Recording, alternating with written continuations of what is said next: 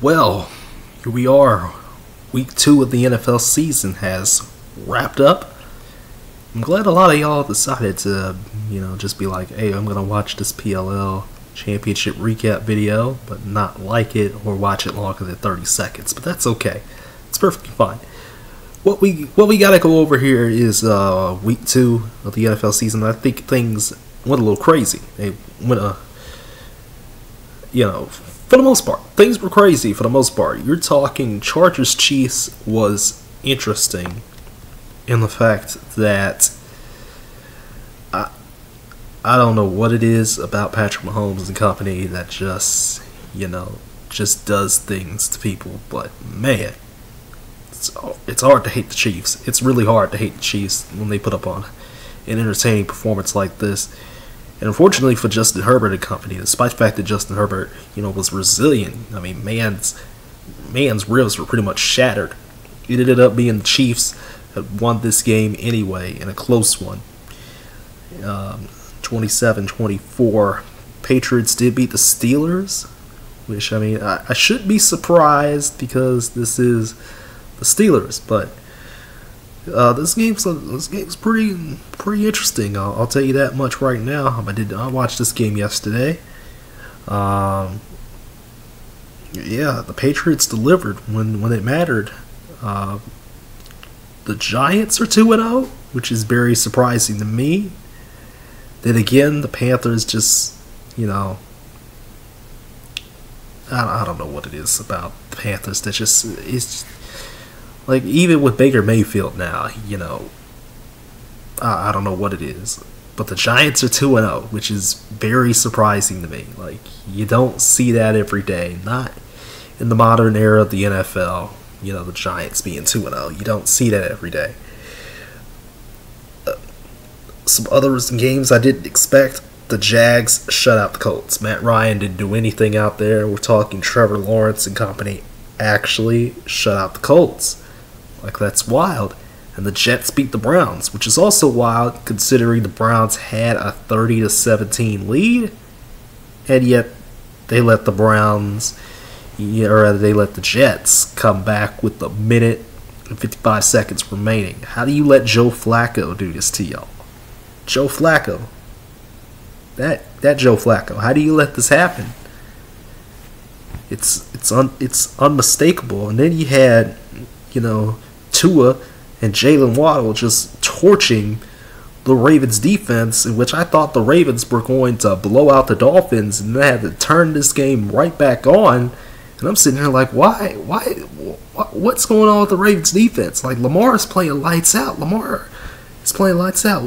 Duvernay had a kick return touchdown to open things up. What's going on out here? And then you realize the Dolphins defense decided to shut them down in the second half. They shut the Ravens down in the second half, and that offense was able to get it going. I mean, Tua tossing 6 touchdowns. Like, bruh, what do you mean? This cutback was crazy.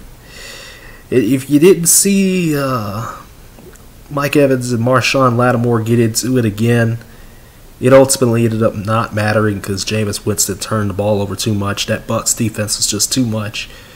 I mean, once Brady threw the one touchdown he did throw, it was a wrap, and the Bucs beat the Saints. So Brady's conquered his demons for during his time in the Tampa Bay. I don't know. We'll talk about Buffalo in a minute, but he's conquered his demons out in New Orleans. I thought this game was going to be really, really boring at first because, it was 3-3 for the longest time. Like, nobody was getting anything going. Nobody was moving on offense. Both teams were in a stalemate, and yet the Bucs were able to come out with it. The Lions also beat the Commanders, which, again, very surprising. Yeah, the score is a lot closer than the game actually indicated because the Commanders decided to try and come back.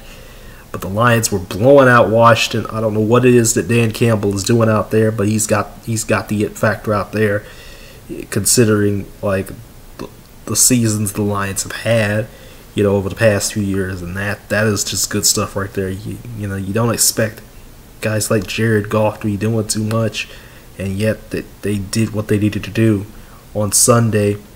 49ers, despite the fact that, Trey Lance did get injured, he's done for the year. They beat the Seahawks pretty easily, so that's kind of more of what we expected out of the Seahawks. Nothing really going well for them.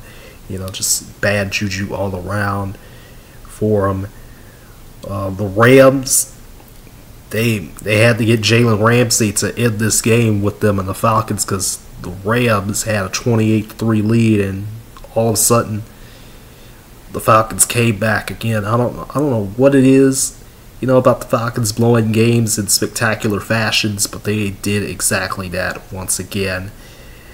The Broncos, they beat the Texans. Nothing really to say there. Broncos do need to figure out a way to get into the end zone a little bit more. And then, the Cardinals beat the Ravens. Byron Murphy, man, with that hit on Hunter Renfrow. Again, I don't know what it is about the Cardinals. Now, I said yesterday in, I think it was Discord, where that I said, maybe Kyler Murray isn't worth all this money. Maybe he's not. But then again, this Cardinals team needs Kyler Murray. Like, the Cardinals, they were looking like they were about to get blown out again, and yet, the Raiders in the second half just couldn't do, as much damage. Yeah, you got the Devontae Adams connection and everything like that, but what about the Raiders defense? What about that defense? They couldn't stop Justin Herbert the week before, and now they're giving Kyler Murray like 30 seconds in the pocket to make some passes. Like, this is not good stuff right there by the Raiders defense. Not good stuff at all, So, the Byron Murphy hit on Hunter Renfrow was absolutely amazing. Crazy stuff to end that game. And I really thought for a long while we were going to get another tie. I really thought that. Wild stuff. The Cowboys under Cooper Rush at quarterback. Yeah, Cooper Rush is 2-0 as a starter.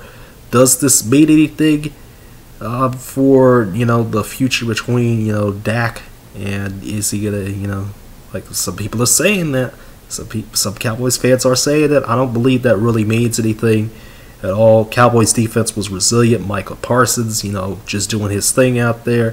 Trevon Diggs also, not, shying away against Jamar Chase and company. Not just shying away. That O-line for the Bengals, though, they cannot protect Joe Burrow to save his life. Like, Mans is on pace to have like 90 sacks given up against it.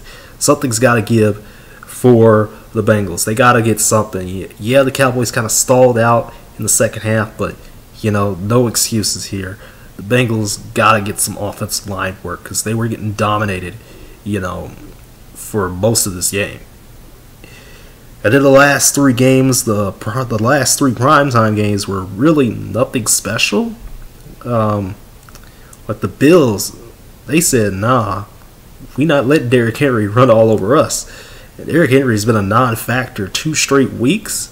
I know, that's wild, right? That's wild. And you got Josh Allen just out here just flexing on teams. Mans might win the MVP if things continue to go the way things be going. Because, the Bills, their defense was legit tonight. That defense put the Titans in a coffin. And then you have the Eagles, they beat the Vikings. Another crazy stat. We're talking Jalen Hurts was 10 for 10 at one point.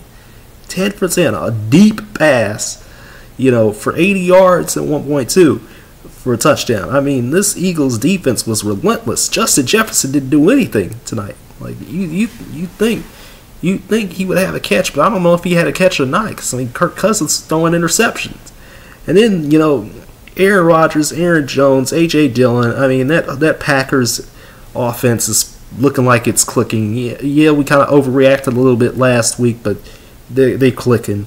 They're clicking against the Bears team that just lost out there. They had to go out a shotgun on 4th down and go, or it was like 4th and 1, and they went out a shotgun for some reason. Like, come on now. Come on, Bears. So, yeah, the Bears looking like they're back to normal, which is not very good. But, in any case, I think week 2, I think for the most part, like the bizarre stuff kind of got outplayed by, the the results that weren't as interesting. Sunday was wild. At least the Sunday afternoon games were wild, but everything else, not so much. Not so much. Yeah, Herbert and Mahomes had a thriller, but these primetime games were not it. They were not it tonight and last night. Not it at all. Again, somebody had to step up this week. We knew somebody was going to have to step up, and a lot of teams, some teams were more resilient than others. Jimmy Garoppolo's playing again, so now we have a reason to talk about Jimmy Garoppolo again, because he's actually playing. But I mean, it's for and there were multiple injuries that were really gruesome this week as well. That's praise to all those, hopefully all those players, are okay. I mean, there was some bad injuries this weekend, especially tonight. I mean, my goodness, man. I don't know. But in any case, that's week 2, and week 3, we get it going again. Thursday, we get it going again. It's gonna be interesting. Week 3, I'll tell you that much right now, because I mean, a lot of things are up in the air, regarding week 3. I believe Mike Evans and Marshawn Lattimore are suspended, or at least Mike Evans is for a game, but Lattimore and that big fight, again, that fight was wild, man. Crazy stuff right there. I don't even know what in the world happened at this point, because it was just it's a nonsense. How do you let this happen? But yeah, I'll see you guys on Wednesday. Take care.